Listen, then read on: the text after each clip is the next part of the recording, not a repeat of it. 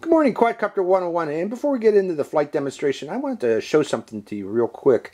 Again, this is the bind and fly version of the Tero, and the bind and fly version comes fully assembled. You don't have to assemble it and all the other things that you need to do with the PNP version where you have to build it from a kit. This one comes fully assembled. However, there is an issue that I need to bring up, and you'll see it in the video too, and that is the video, quality of the video from this.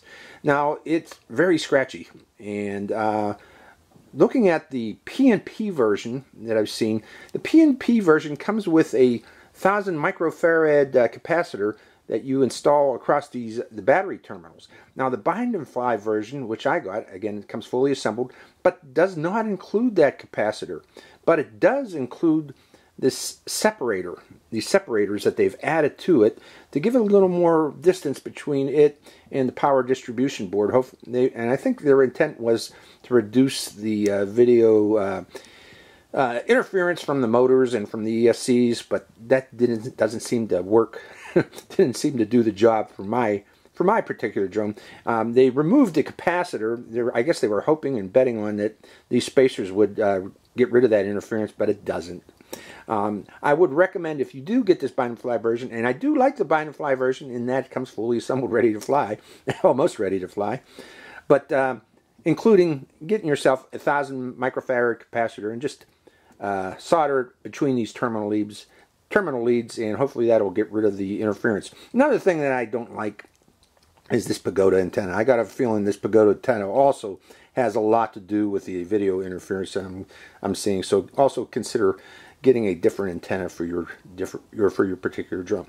Okay, let's go into the flight demonstration and let me show you what I'm talking about regarding that interference. So let's fly. Good morning, Quadcopter 101 here. What I got for you today is a review of actually this is a nifty racer. This one is full featured and it's reasonably priced too for what you're getting here.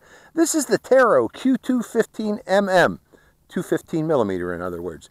Now, TomTop has this listed as a do-it-yourself kit, but that is wrong. It comes fully assembled, folks. This is available both in, I got the bind and fly version with the Frsky XM Plus transmitter. But also it comes with a PNP version where you install your own transmitter. But it is a kit. It is not a kit. I mean, it's fully assembled. And actually, if you go into beta flight, all the switches are set up exactly the way I set them up. I was amazed, you know. I was kind of surprised.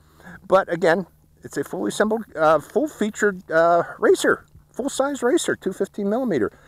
Again, I got the BNF Frsky version with XM Plus transmitter. It has an 800 TVL CCD camera, produces very nice video.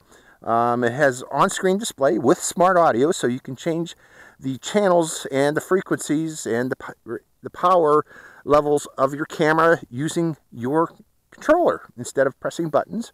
And you can also adjust the PIDs with the on-screen display with this particular one. But again, everything seems to be set up the way I like it, at least. So I think they might actually have tuned the PIDs. We'll find out actually when we get it into the air. I'll tell you how well those PIDs are working. Now with that camera, we also get a 48 channel, 25, 200, 600, and 800 milliwatt switchable Fpv transmitter. This is a really nice transmitter here, folks.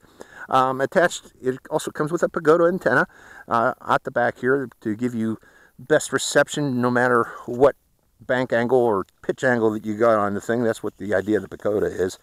It also has an Omnibus F4 flight control board loaded up in beta flight with 3.5.1, and the date on that is September 8th, 2018. So it's a relatively new version of flight control software on board the flight control board. It has BLLES 4-in-1 ESCs for 30 and 40 amps. 40 amp peak, 30 amp continuous. Now it also has 2206, 2600 kV motors here. And because of these motors are the limiting factor of, you can only use 2 to 4S batteries with this, okay?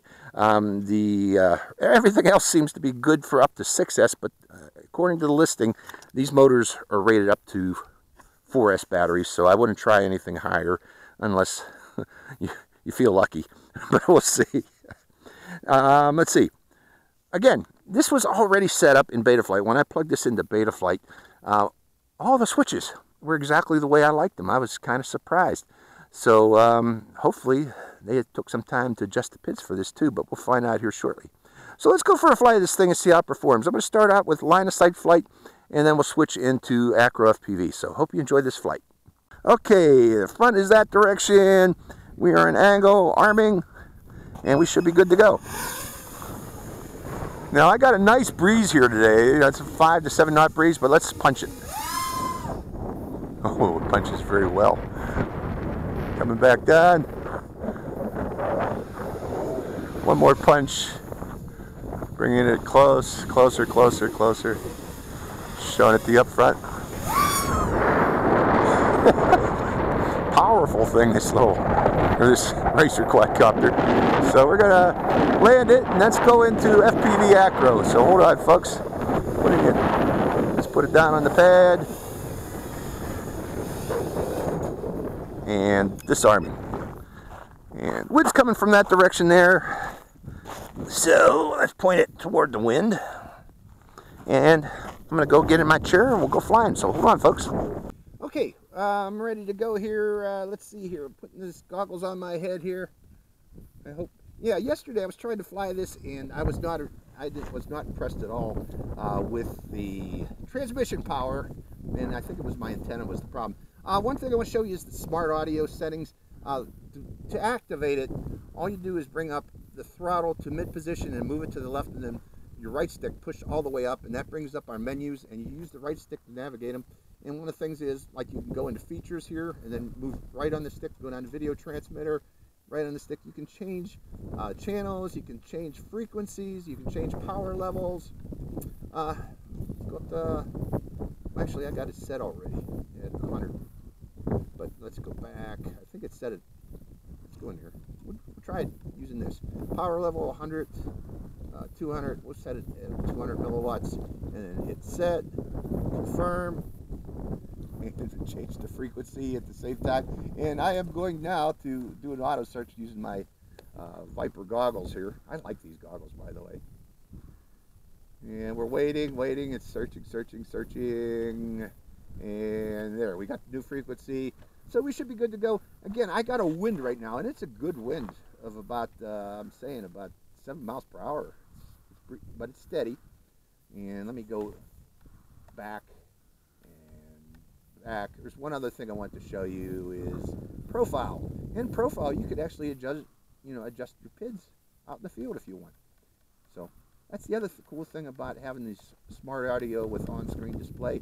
You can adjust these things out in the field, and if you don't like what you got, you can fix it. Okay, so let's put it into Acro and arming the motors and take it to the air. First thing I want to check is the signal from my transmitter. Has it improved since yesterday? And yes, it has. So if you use this pagoda antenna, folks, I recommend getting a second pagoda antenna to put on your receiver. Boy, that took us out there real fast. Okay, what I want to do is let's try. I'm seeing lots of lines though. I don't know if you're seeing that. You should be seeing that too, but a lot of lines from the transmitter. And I got a feeling those are being caused by the motors. In effect. Coming around. Where are we? There we are. So there's something, I'm going to try different antennas with this, but I don't know this pagoda antenna is the best. As you can see here. When I give it too much oomph on the antenna, it becomes real scratchy. So what I'm going to do, folks, is let's go around here. We're going to fly it until the battery gets lower here. But we're going to try to keep it closer though. Yeah, I'm not going to be really able to push this too hard with the way I'm seeing this video here. It's still scratched. And I'm going to cut back on the power. That reduces the scratchiness. And when I turn it toward us, it also reduces the scratchiness. We're going side by side. It's it gets kind of scratchy. So what can I do? Let's go by slowly and see what happens. Okay, we got the back end of the drone toward us, side end of the drone as we turn. So I'm going to have to try different antennas on this thing. Boy, I'm way out there. Fast flyby. Turning. This thing goes way out there real fast. Coming by the other direction. Try it in the other direction. Overhead. So it's flying well. It's just that the video on this needs some work. Video definitely needs some work. Probably a different antenna would help. I'm going to try different antennas in the future on this, but it's currently the way it is right now. You guys can see that scratchiness. This drone. And I don't know. I'm going to call it quits early. Actually, we're not going to fly this all the way down. But right now, you know, this got all the nice equipment on it, and that's really nice FPV transmitter. So it should be doing this. And I got a feeling that it's being caused by the antenna, the pagoda antenna. That pagoda antenna is not the best. I'm not really a fan of pagodas. You know, just a simple linear antenna would have been better. I'll try that in a future flight and see if that helps. So, go up one more time and do one more roll. Roll that way. Roll that way. Coming around. And do a quick flyby like that, and we're going to call it quits here shortly. So let me go back to stab mode. Stab, and we're going to bring it down. Where are we? Oh my goodness, this thing can fly out real fast and far. Where is it? You know. There you go. Oh my God. Let's just bring it down here. This thing gets out there real fast. Oops. Real fast. Gets out there. And disarming. So, my thoughts on this. Everything about it is cool. You know, it's really nice setup, except for one thing, that antenna. I got a feeling that antenna is the weak point on this. And that's not a big deal, folks, because you can easily get better antennas than that. I'm not a fan of pagodas. So, that seems to be our problem. It's nice control on this drone, very fast. It moves out there and instantly, so you got to be careful with this thing. You can easily fly out of range with this thing because it's so fast. But because of that, this antenna there, I would recommend considering a different antenna. So again, this is the Tero from, where did I get this? Oh, Top sent me this thing. The Tero Q215mm. Very nicely equipped drone from Tero. So hope you enjoyed this flight. This is Quadcopter 101, signing out.